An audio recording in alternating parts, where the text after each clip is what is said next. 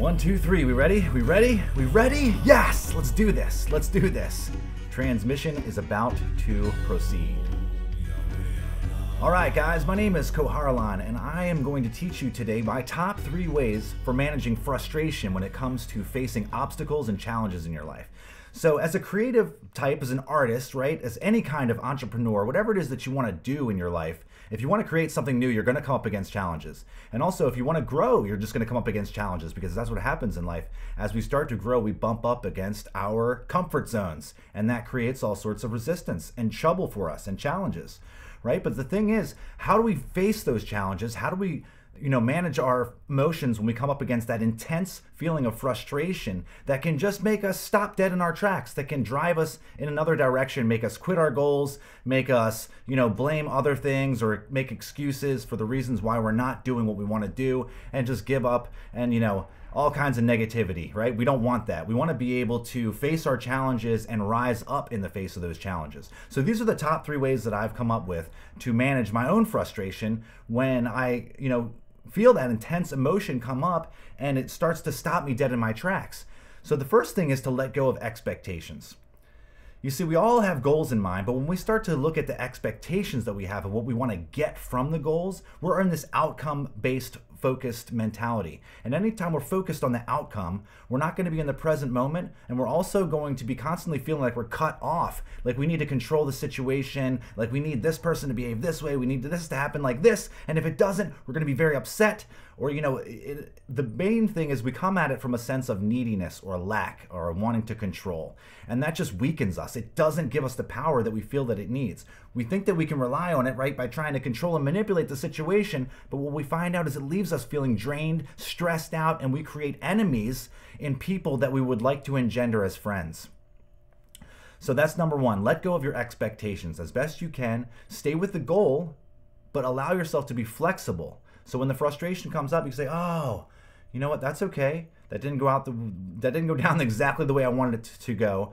But nonetheless, here we are. We're going to move forward." All right, because I don't need it to be a certain way. I don't need any particular thing or moment or whatever to be a certain way in order for me to be okay, because I can let go of that expectation and know that we can move forward. The end result will be our outcome, our goal once it's completed, right? But we don't know the pathway that it's going to take in order for us to get there. So we can't be stymied and blocked by any little change of direction that comes up. We can face a challenge and it forces us to change directions, right? But we got to be flexible. We got to be able to move with the flow of life instead of trying to bump up against it always and control things. All right, so the second one is allow yourself to feel the frustration when it comes up. This is something that's very, people aren't going to be so comfortable with, right? Because what we tend to do is when the feeling of frustration comes up, we tend to oh, I don't like that, so we want to move in another direction, right? Oh, that frustration, damn it, oh, I'm just going to put it down for a while. Or, maybe, it starts a negative pattern of thinking in my mind, like, oh, I don't know if I'm good enough to even do this damn thing. Why did I sign up for this? Why did I agree to even, I promised myself I would do this, but maybe I was just, maybe I was just wishful thinking. Am I really good enough? Can I do this? Is this even a possibility? Am I being deluded? Am I deluding myself?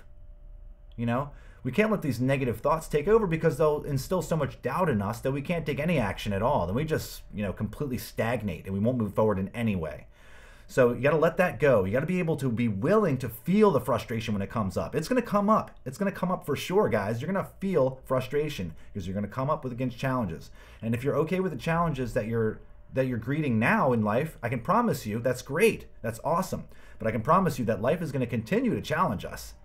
It's going to continue to make us grow, and the way to do that is by challenges. And once we've leveled up to a certain ability of handling challenges, well, life has to certainly level up to rise to meet our newfound capacity. So that's number 2. Be willing to encounter, embrace, and allow those feelings of frustration to come up. And the third one, and this is my favorite one, this is the most important one of all, I feel like, is just really letting go of resistance. When the frustration comes up, if you think about it, that's really what's at its core. What's at that core of that resistance? What's at the core of that frustration is resistance, right? It's resistance to the way that things are. We want them to be this way and they're not that way yet.